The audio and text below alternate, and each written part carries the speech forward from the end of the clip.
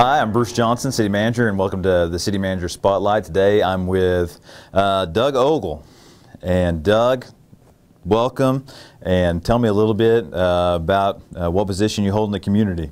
Well, thanks for having me, Bruce. This is my third year with Guthrie Public Schools. I started out the junior high principal, and then the last two I've been the personnel director with Guthrie Public Schools. And so all the personnel comes through my office, and then I oversee 7th through 12th curriculum and just make sure that we're following state guidelines and regulations. Recently got on the chamber board and going to serve as the chamber chair for 2016. One of the reasons that we brought you in here today because of a strange idea that city manager came up with when he was looking at an old picture, and on that old picture of City Hall had this little sign down there on the bottom of a second row window that said Chamber of Commerce. As I come over here and started learning about the community and what we did as a community, one of the vital organizations we have is the Chamber of Commerce. Essentially all the businesses come together, becoming members and investors together and helping grow the community. And I know as the incoming chair, kind of tell us a little bit about what your vision is of bringing the community together and growing us together. Well, first of all, I'd like to, and speaking on behalf of the chamber, I just think that the city and the city council for giving us that option as a board to go back and look and take a vote on that. I think it is a unique opportunity to come together and try to work with the city, the CVB, and the EDC, and get all on the same page. And so I think our goal as the chamber is we are now a chamber, and we're going to start working with all the entities involved. But we have an identity now, and so being able to come in with the building that you've given us in the office spaces, now we can get together, work together, and try to build up all our businesses and the community of Guthrie. Yeah, and I think I've wrote essentially in my piece in the Guthrie News Leader stating that we have different functions as different organizations, and one of the functions of the city is make sure that we provide those public services and programs that our community desires, but along with that we're a direct beneficiary of the Chamber of Commerce because there's no other organization that actually brings together all of our businesses underneath one umbrella, and at that point in time go out there and achieve your guys' goals as an organization. We're direct beneficiaries of those programs you guys put at the Chamber of Commerce, because at the end of the day, without any kind of sales tax, I cannot provide any services or any programs back to our community. So what is it about our new chamber that you guys are looking forward to doing in the future? Well, I think that the goal of our chamber is going to be to grow our businesses that we have. One of the things that I'm excited about is, we have a new CEO that's running that in Hetty Coleman, and he's a go-getter, and I think that he's going to get out and provide opportunities for all our businesses to grow here in the community. I think he'll work hand in hand with the organizations, the tourism and the EDC, and provide a great chance for our community to grow. And so I'm real excited about that as a chamber, of not only growing our businesses but working with the different entities and growing the community of Guthrie. And that's kind of what I put at the end of my piece, is that we actually have one shared value, and that's growth.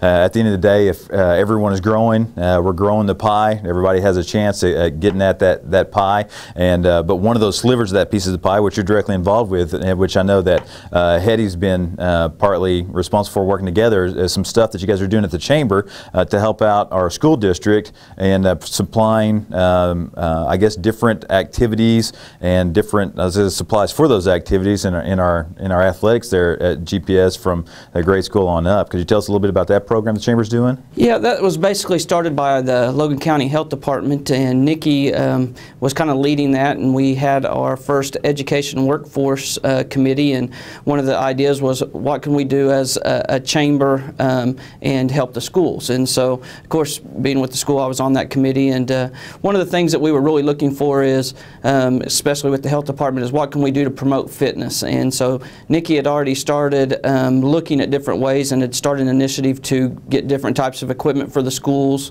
whether it was hula hoops, basketballs, just different equipment that may enhance the ability for our kids to be more physical fit. And so we were able to do that, run a campaign, and Nikki and them did a great job of going out and getting a lot of different equipment that's going to benefit our kids. Yeah, along with that education, are there some other areas the Chamber's going to be focusing on in this upcoming year?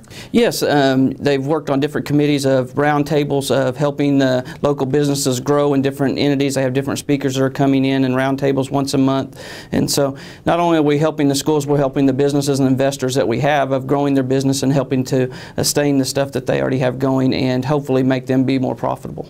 Yeah, that's kind of one of the things that I've been witnessing over the last 6 months is that I've also had our CEO from the Chamber come in and help me out in doing some business recruitment in. But with that being said, I'm glad that he'll be closer to me so we can have those meetings on an instantaneous basis. Matter of fact, we had one this afternoon that he's bringing someone by, and I was able to meet him just because he was inside City Hall, and we were able to bump into each other and have those introductions. But it's just that kind of togetherness and that kind of creativity, I think, that will help prosper the community. And I see that each and every week at the different activities the Chambers that are putting on, including the Chamber coffees, I guess the after hours events that we're having. Could you speak about that fundamental, I guess, value of the Chamber of Commerce right now is just bringing people together and helping to share information? The Chamber coffees, we meet Wednesday, and we're able to get all the investors that are able to show up. They get to come in, kind of talk about the different things that are going on, maybe that they're having go on with their business for that upcoming weekend, and try to get the word out. And so great chance to come in, visit with the other investors that are Chamber members and communicate just what's going on and make some connections there. Once a month we have a business that hosts the after hours, and one of the things is that's a great chance to get in to meet different people. And the thing that I've realized of getting a chance to be a part of it is those are usually two different groups, and so the after hours and the Chamber coffees, we're getting different people in there, so just a chance to really get out and network and learn about different businesses and what we have in our community. Yeah, and I think even this morning at the Chamber coffee they were with, we ran over time that they're usually scheduled for because so many people are coming, bringing in information and distributing that information, and it's all nice to hear. And with that being said, any additional information that they'll be going on that we're going to look forward to for the public schools district in this upcoming months until the end of the school year? Well, you know, with the school, we'll be getting ready to start testing here after spring break, and so that's always a big part, and teachers get a little bit nervous and the students do too. So you know, we're still finishing up our phase 1 of the bond issue, and I know Dr. Simpson will be out relaying the information about what's coming in phase 2 and the drawing of the new school, and so he'll be getting input from that from all the stakeholders. And on the Chamber part of it, the last Thursday in February we'll be hosting our Chamber banquet, and so we'll be getting information out to everybody about that, and hope everybody can come out and attend that. I think that's one of the beautiful things about living in a city like Guthrie is that we got gentlemen like Doug Ogle who wear multiple hats, not only working for the Guthrie Public School system, but also comes in as the chairman of our Chamber of Commerce. I'd like to thank you for that, and at this point in time I'd like to throw it over to Choctaw with Dr. Mike Simpson.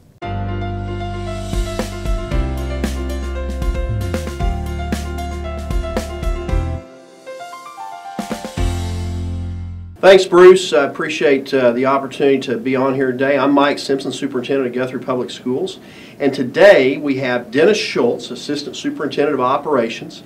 Dennis has a lot of hats that he wears for our district, but especially right now, the most important hat that he wears is the hat of what I would call CFO, or Chief Financial Officer. And Dennis, you had that role as you entered the district. How many years ago now? 18 years ago, almost. It'll be 18 years ago, June 30th of this coming year. So I've been here long enough, I should have broken the district by now. So Dennis is one of his duties is he's the keeper of the funds, and he's the one that monitors where we are financially. It's a very critical time for school districts, and probably if you've read or watched any of the media statewide, you know that we have a funding crisis in our state, and that's affecting our public school system as well. And so Dennis, you've been here 18 years, and I think before that you were with another school district, and then before that you were a school auditor. So you've been around school finance a long time. Have you been through this before? And tell me what you think, where we're headed. I wish I could say where we're headed. I think this is probably has the potential to be the worst financial picture that we've ever had. We thought when the Great Recession came along in 2008 and 2009 that would be the worst, but the federal government and the era stimulus funds kind of mitigated the effects that it could have had potentially on school districts. So without that safety net this time, I'm really concerned that this could be the worst financial crisis that school districts have had in the 30 or so years I've been around. Well, and I think, Dennis, I think you'd probably agree with me that the challenges we have in Guthrie are even more profound because of the past failures of bond issues and some of the deferred maintenance that we have on our buildings as well, which make it even more difficult as we've gone through the years because we've had to do what normally would be a bond project in many other districts and do that out of the building fund. Talk about how bond funds, how they can help us as we go forward with future bond issues possibly, and the bond issue that we currently are running. Okay. You know, the situation we're in right now, without the bond fund that we currently have in place, probably no maintenance would be done to any buildings. We would be just patching what needed to be patched and move on. At least with the existing bond issue, we will get some major repairs done, but as far behind as we've been, we need to continue that. This bond issue will build an elementary school, but with just the general operating funds that we have, even in good times, you know, notwithstanding the times we're in right now, there's not enough there to operate the school district and to keep your buildings maintained. Many districts vote bond issues and they buy all their transportation equipment with bond issues, computers, copying equipment and duplicating equipment. We do all of that already out of our general operating funds, where most districts, growing districts and districts that surround us don't do that. So they've got some advantages as far as weathering this economic downturn over us. And if we had done those out of bond funds, then we would have more money to go in the classroom. Exactly. Okay. Exactly. As we look down the road at what the legislature's done, we've taken a 3% cut for this year, which I think the last time I had that figured was about a little over $450,000 for this year. What do you see with your past history of everything, forecasting for next year, going into meeting the $900 million plus, and some people say over $1 billion hole in next year's state budget? I'm not really sure how many school districts will survive that, especially smaller school districts. And it goes even further than that. I know we were discussing before we got here that 3% cut and that $450,000, that's only what we've been cut from what we were allocated at the beginning of the year until now, and it doesn't even take into consideration that we were actually, when the year first started, already cut over $800,000 from what we actually collected last year. So when you compare where we're at now to where we were last year, we've actually had to absorb over $1.1 million cut in state aid. And that's with a $600 million revenue shortfall. A $1 billion revenue shortfall, it's just hard for me to understand how school districts will be funded adequately to merely survive. Class sizes are going to balloon across the state. And that's the other thing. Not only did we get less money than last year, we've grown another 4,000 kids in the state. So all of that adds up to an unprecedented situation I don't think we've experienced probably in history of the state of Oklahoma. It's almost the perfect storm, isn't it, for failure financially, because we've had these flat budgets, which weren't really flat, because as you have a flat budget, yet the insurance that we're required to pay for teachers and staff members has gone up, so it's actually a reduction. And then on top of that, we've had more kids in the state, so we actually get less money there too, because the pie is the size the pie is, and you have to cut it in smaller pieces because you have more kids. When you've dealt with this before, how do you sound the warning flag to the community?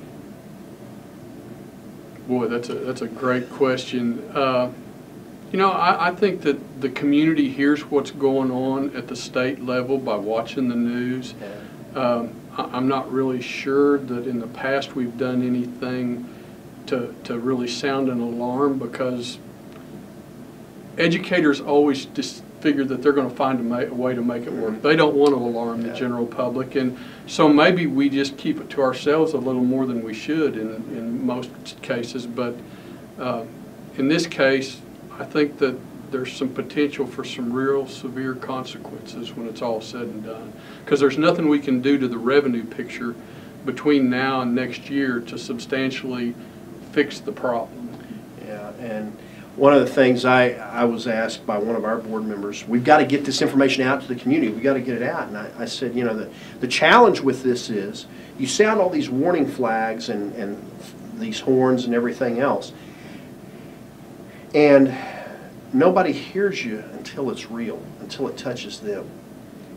And my fear with what's ahead of us is that it's going to touch people, and it's going to make our jobs as educators harder. Mm-hmm. It's going to make it more difficult for at-risk students. It's going to make it more difficult for students that are trying to break the cycle of poverty in their homes with an education. And when you look at things like that, and we don't have the resources to do the things that we need, the safety nets that we have, that I know you've been around this district long enough to see when some of those safety nets were removed with counseling services and librarians and things like that, we went backwards. Exactly. And I don't think there's any doubt that if what we see ahead of us, you and I as trained administrators and educators, I don't think there's any doubt that we can't be alarmed at what's in front of us because of what it will do to our students. Exactly. We will be trying to keep the doors open if everything happens the way it looks like it's going to happen for the next year. And that's not good for kids. That's just not. Well, I don't want to be down. I always try to have these upbeat, but the reality is in front of us that we have to see coming. And one of the things that I'm most thankful of since I've been superintendent of this district is having Dennis Schultz. He is a tremendous finance person. He makes all of us look good because he finds a way to make it work. But his job, all of our jobs are getting harder as we speak because of the financial situation. Thank you so much for being here today, and let's hope that the finances improve. Let's do that. All right. Thank you for joining us today.